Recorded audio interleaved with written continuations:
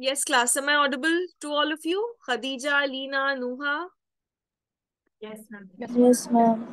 All right. See, let us complete this gravitation lesson quickly because we have to start with book 2 also, and a little time is left. Though I'm trying to arrange for your separate classes also so that at least thermal physics could be started so that in this batch still fluids we'll be able to complete. But some of you sometimes having chemistry class, maths class. So let's see which at least 1 hour also we'll get. It would be sufficient because I have to start with thermal physics separately. And also, if you get any schedule regarding your any type of exam right now only, please update me in advance. All right, either text me on WhatsApp, let me know in the class, or text on the Learnivio number. You are on the group also. Let me know through the group also. All right, so that at least I'll have an idea. So accordingly, I'll prepare, and whatever portions will be extra that will be left, that could be covered separately also. Right, I'll also have something in my mind when is your exam starting. So as soon as you get any information regarding your exams, final exams, any exam, do let me know with the syllabus. If you get the syllabus, it's the best. Yes, class. Now, gravitational field, we have to start. We started with the lesson gravitation. There we had seen Newton's law of gravitation. So Newton's law of gravitation was F is equal to G m1 into m2 divided by r squared. This is a universal law which will be used throughout this lesson. So keep this in mind. And let's start with gravitational field now. See, gravitational field basically means, just look at this example. I'll give you an example. Look at this example.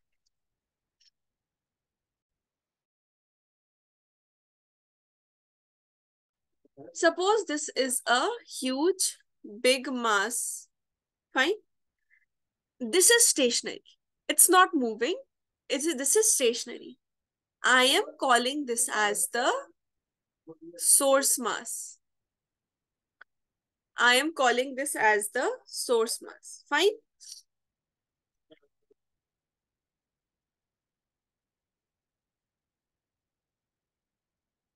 Okay. Now next case. I have a small mass m, which I am calling it as the test mass. Now class, what am I doing?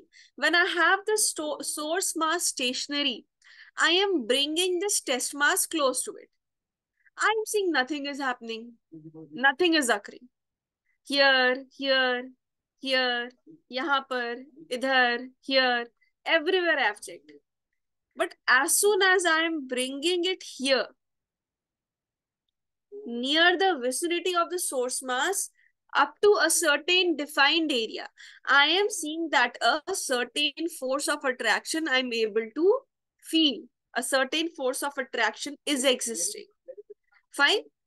This means, see, this is the same test mass. This is that test mass only. Test mass is movable. We can move this. This is movable. Source mass is stationary.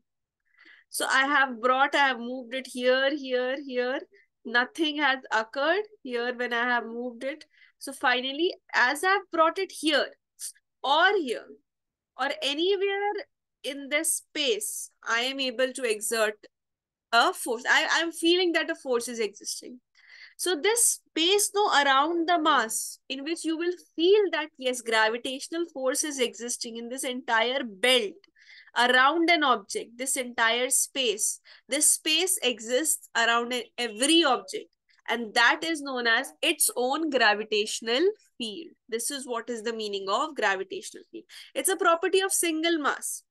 You have this mass, it will be having its own field. This mass, it will be having its own field. This mass, this will be having its own field. But if you are out of the field, you will not be able to see or experience any gravitational force. This is one thing that you have to keep in mind. Secondly, what is meant by gravitational field intensity? See, gravitational field intensity is different and gravitational field is different. Field is just the space around the mass. Fine, space around the mass. This is clear, easy to learn. Space around the mass where gravitational force exists. Gravitational field intensity is the force that is experienced by, see, gravitational force experienced by the test mass. When the force gets divided by mass, we call it as gravitational field intensity. SI unit Newton per kg. See, force SI unit is Newton, mass is SI unit is kg. So Newton per kg. Fine, Newton per kg. This is gravitational field intensity. Now, how will we get the formula? See, if this is the source mass, fine, this is the source mass.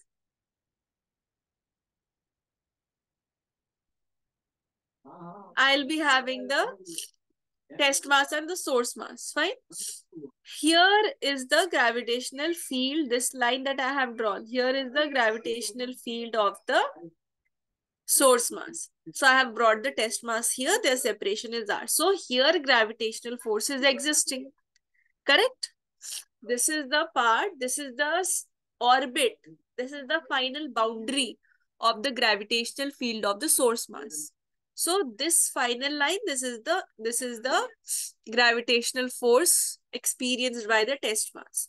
So what is the formula for force?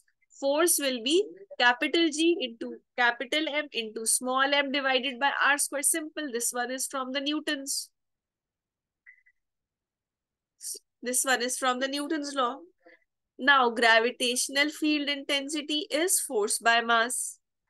Put the value of force, G capital M small m by R square. And this small mass was already there. Mass will be cancelled.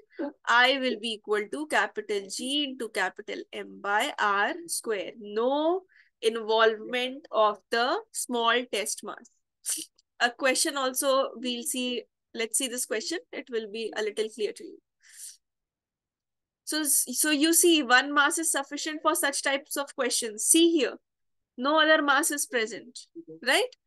Now, gravitational field intensity or gravitational field magnitude when you have to find out. Formula is G capital M by R square.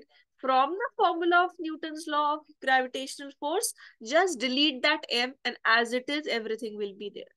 Now, at this particular point P, I want to find out what is its gravitational field. I don't need any other mass now. Till up to what is the gravitational field at point P? Right. So what will I do? Capital G is 6.67 into 10 to the power minus 11. What is the mass given? Mass given is 2 kg. What is the separation given? 3. So 3 square. So this will be around 12.2 into 10 to the power minus 11 by 9. This you can solve and further let me know this. This is the value of intensity. Fine. Other questions we will see. First you copy this down, then we'll see other questions. First write this down. Everything is clear to you till now? Mariam, have you joined just now? Mariam. Yes, ma'am. Okay, write it down. If you're not able to understand anything, please let me know. Okay.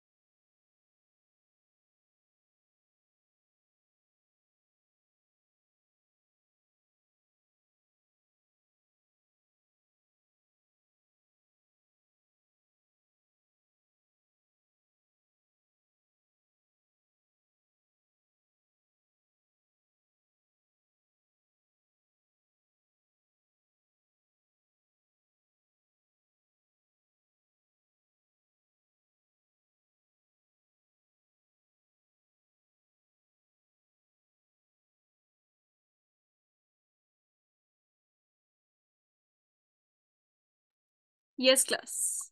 Written? See, superposition principle we have discussed when we were talking about forces. So here also, if there are various gravitational field intensities given, various masses are there, so various forces will be there. Here, various masses are present, and at a particular point, I want to find out the net total gravitational field. So how will I find total gravitational field? I know the individual fields, I1, I2, I3. So I'll just add them vectorically. When I say vectorically, proper usage of vectors. If still anyone is weak in vectors, please let me know whatever your weak topics are, be it calculus, including your integration differentiation, or your vectors, any topic, I'll arrange separate classes, but do not let this hang on and carry it forward to class 12th, because in class 12th also everything will be there, and especially for gravitation chapter I have been repeating myself that this lesson is as it is there in your class 12th also, with just involvement of charges instead of masses. Yes, so the net gravitational field at a particular point is the sum of all the gravitational field intensities of the individual. Net field at point is the vector sum of individual intensities. I1 vectorically added to I2 vectorically added to I3, and so on up till INth. One more note point that you have to keep in mind is that for symmetrical distribution at the center, the way gravitational force was zero, gravitational field will also be zero at the center if the body is symmetrical, like a circle, triangle, square, pentagon, hexagon, octagon, all the symmetrical figures at the center. If you are asked directly without even calculation, you can mark it as zero. But yes, in your subjective papers, you have to show the working. So that's a limitation, but you should be knowing the answer that it is zero coming at the end. Now there's a type of question that comes, which I think we have similarly done it in the course one also. Calculate the point at which gravitational field is zero. This point is known as neutral point. Gravitational field is zero means no force, no gravitational line of force is existing at that point. That's why we are getting gravitational field zero at that particular point. See, two masses are there, 2 kg mass is present, 6 kg mass is present, and they are separated by 10 meters. We have to find out a point where gravitational field is zero. So what we'll do, we'll assume gravitational field to be zero at a certain separation from one mass. From any one mass, take a certain separation. Like this is 2 kg, I'll take this as x. Suppose the gravitational field is zero, that is the neutral point lies at x separation from 2 kg mass. Now, how much separation is left? If total was 10, I have taken x from it. How much is this? Yes, class, how much is left?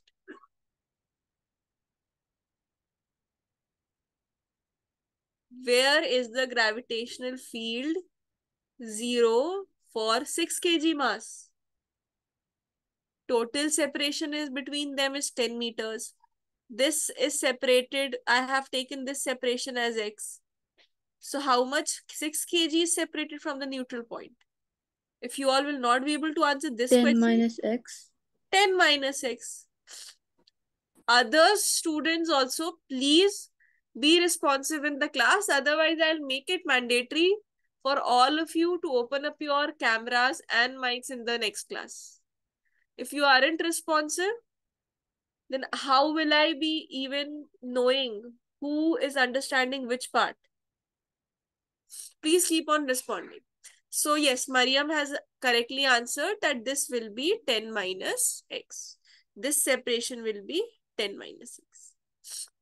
Now see, if I say that at this particular point, gravitational field is zero, it means it must have been something like gravitational field due to A plus gravitational field due to this B. Let's say this is A, this is B, this is zero. So they are cancelling each other.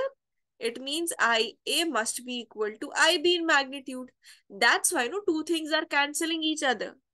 When I say two things are cancelling each other, it means their magnitude is same. Otherwise, one wouldn't have cancelled it. So IA, yes, this is 2 kg. At this particular point, I want to find out the gravitational field. So IA, yes, Khadija, let's start from you. What is the gravitational field at this point? Let's say this is the neutral point N. I want to find out this separation is X. This is 2 kg. What is the gravitational field? Just tell me this part only. Rest of the question will be done. Khadija. Yes, Khadija Khan. 2 kg mass. At least try, Khadija. Yes, ma'am. At least try, at least try. You have written the general formula of gravitational field, right? In the starting of the class today. So see what is the first thing that is mandatory and is universal will definitely come in your answer. The gravitation constant. Yes, Khadija? Universal gravitational constant. G, capital G. Very good. Gravitational constant G. Next thing, what do you think should come for this A? The mass. Mass is 2 kg. 2 kg. Very good. Mass is 2 kg. Perfect. See, generalized formula is Gm by R square. Now, yes, Khadija. In the denominator, one thing is only left. All of you, rest of the things you have answered it very well. At the neutral point, N point, I want to find out for this mass. What should be the separation, Khadija?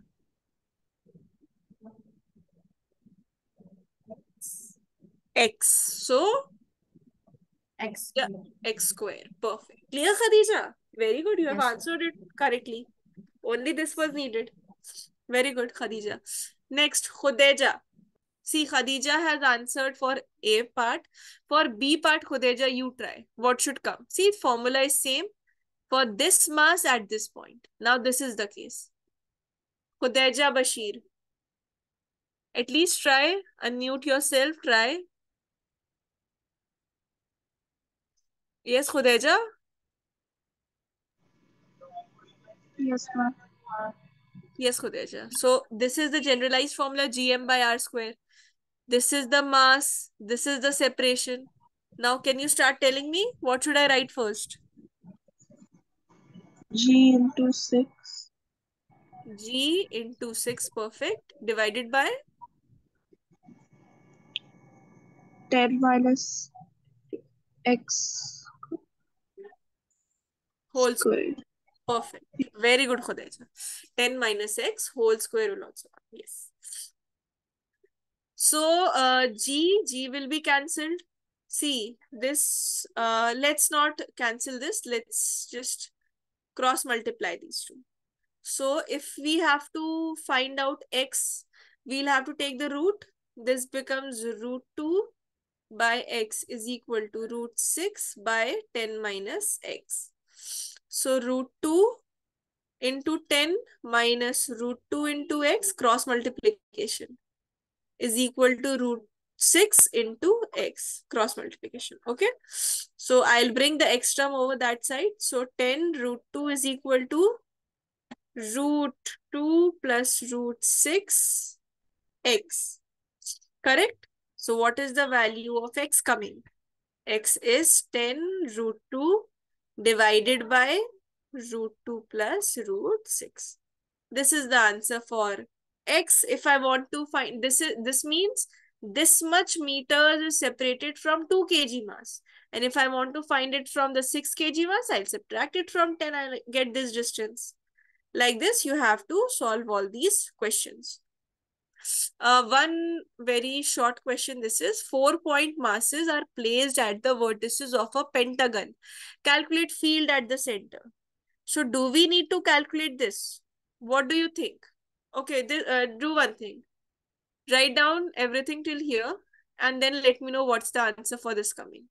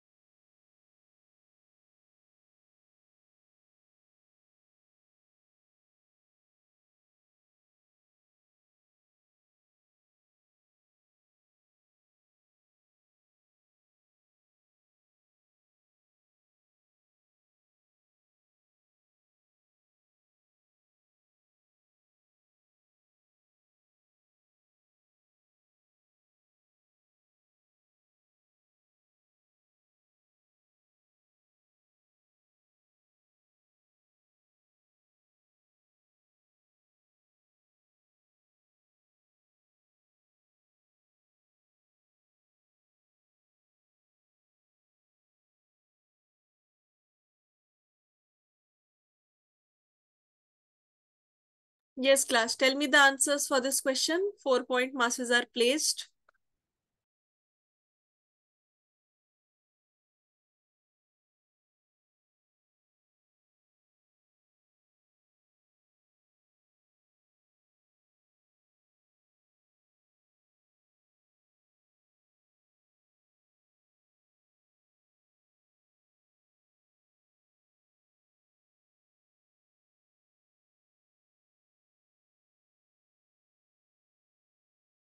See, Mariam, like you have answered no 0. At first glance, this appears that the answer to this will be 0 because just now you people have written a point which says that 4-point masses, whichever point masses are placed at the edges of symmetrical figures, we'll always have this as 0. Correct? That's what we have studied. That's what we have been studying. Now look, here the problem that arises, why it's not matching is that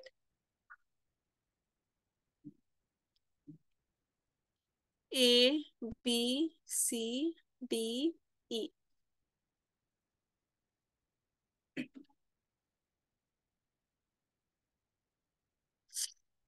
These are the 5 points.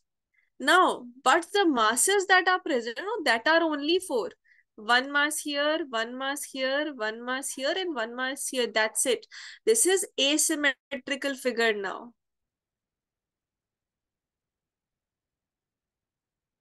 This is an asymmetrical figure now because this mass is not present. Suppose, let's say this mass was present. So, IA plus IB plus IC plus ID plus IE, then it would have been 0. Now, what do we have to find out? We just have to find out IC. What is IC equal to? IC, we have to find out IC, right? At this point, IC we have to find out. So it's basically the sum of all the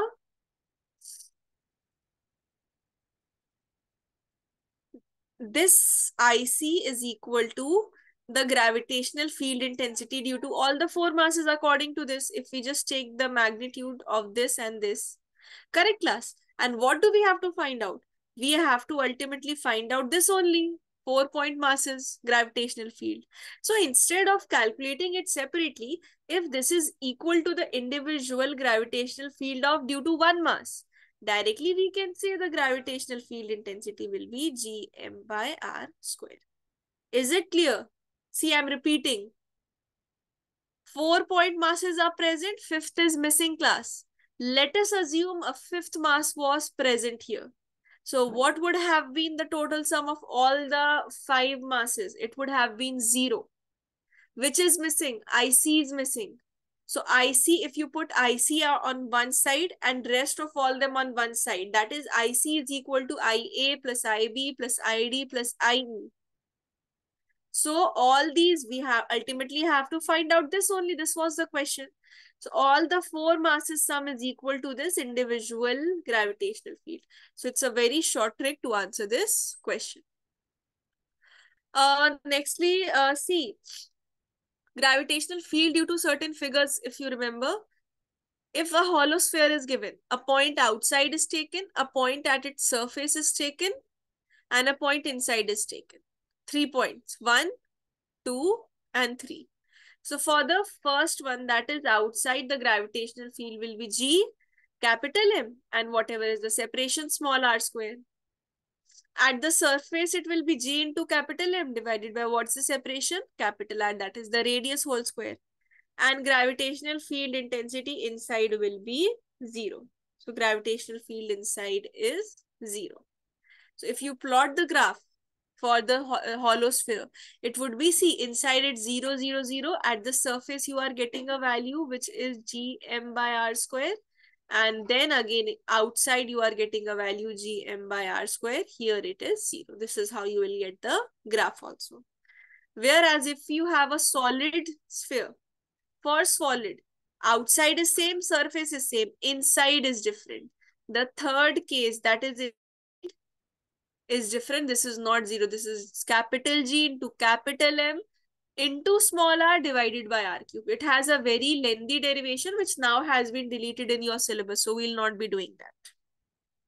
Whatever things are important and included in the syllabus, that only we are focusing on.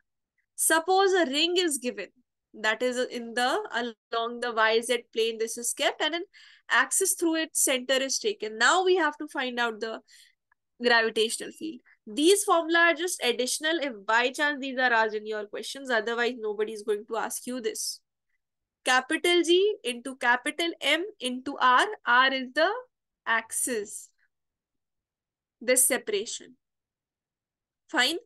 Whereas capital R is the radius. So capital R square plus small r square into to the power 3 by 2. And see, this is at the center. At the center, this entire will be 0. So see, at the center of a ring, we always get gravitational field intensity 0. Right? Due to symmetrical figure. This is 0. And one small thing that is left, see, class, gravitational field for a point mass if it is asked, then also you have to show the same derivation. That I is equal to G m into small m by r square, where there is a small m. Mass will be cancelled. I will be equal to capital G by m by r square. This same derivation you have to show if this question comes gravitational field for a point mass. For the same, you have to show. Fine. And if it says direction is towards the source mass, why the direction is towards the source mass? The question can come. Because this is producing, why this mass is, source mass is stationary, is constant? Because this is the one. What is source mass? Source mass is producing gravitational field. Source mass is producing gravitational field. And that's why it has to be static. And that's why we are taking this as the source mass. Write down all these points. This completes with this entire topic. Write it down first. Anywhere you get stuck, let me know. Please let me know, class, because this is a very important topic. Then we'll start with the last point, last segment of this lesson.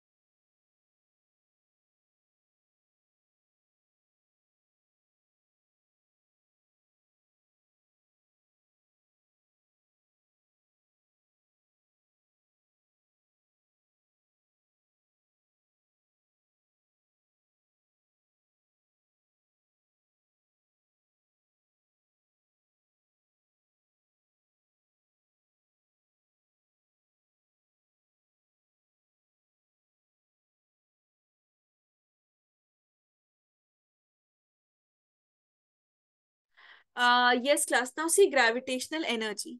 So gravitational energy is basically the work done if you are having one mass. Let's say we have one mass capital M and one mass for small m. So from infinity to a particular point P, I am bringing this small mass. From infinity to a particular point P, which is separated by small r separation. Now, in between this path, I have taken two very, very, very small points, infinitesimal small points, dx, and their separation from the bigger initial mass, that is x. Now, energy is what? Energy is basically work done. Always remember, whenever you have to get the derivation of energy, you will be needing the concept of work done. Here, the force will be, I have taken these 2 points, AB, very small points dx separated by x. Let's say first I have brought M at A. Because see class, if I know this, if I know the energy between AB, I'll be able to expand it to infinity and I'll be able to expand it, I'll be able to integrate it and find out for a variety and a wider range. That's why. Fine. So work done is equal to force into displacement, that is F dx cos 0 degree, which is F dx. Fine, F dot dx. Now force is capital G into capital M into small m divided by the separation x squared. This M is at A point right now, not here, at A point. So work done will be, see, force into displacement, integrating it from, now you can integrate it from, we are integrating it from, we are bringing this from infinity to the point P. So separation is R. So integrate it from infinity to R. You know, for a very small portion, you know the energy for a very small separation. You can integrate it for the entire length which you want. That's the power of integration. That's why we are bringing integration into our calculations.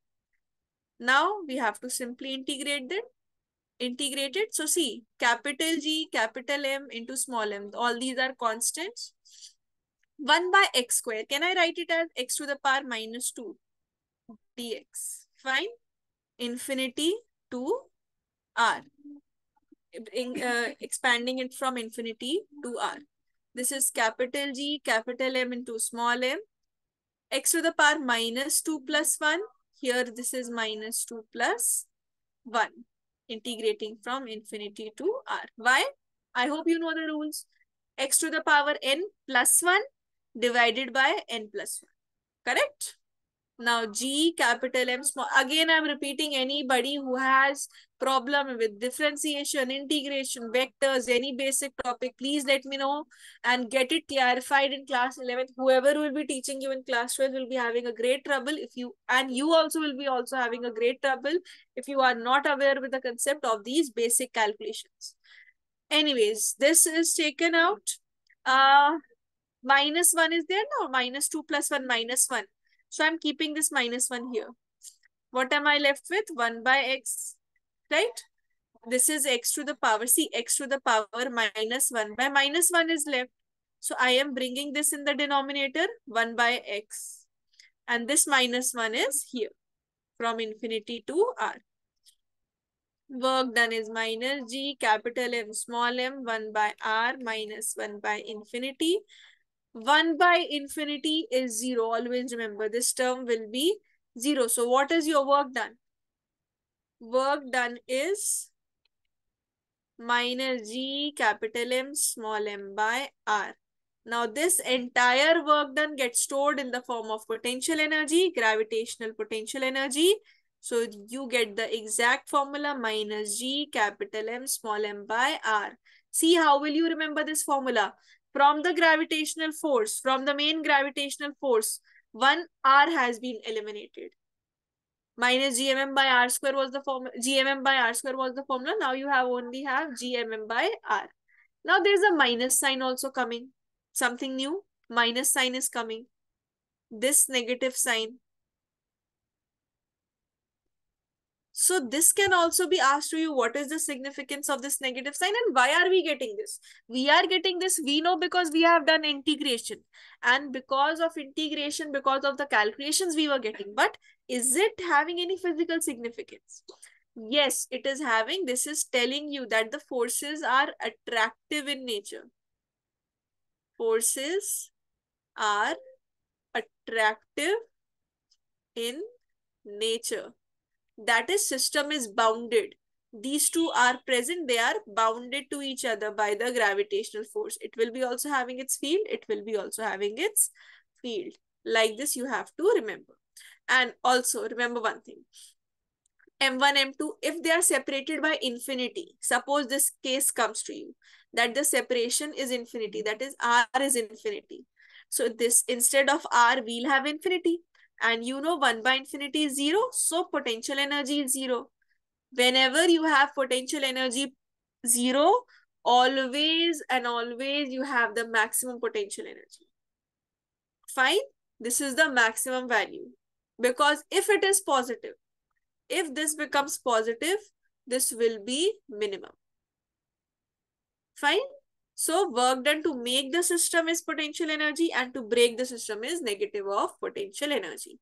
This derivation is important, class. This can come in your 5 markers also. Write it down.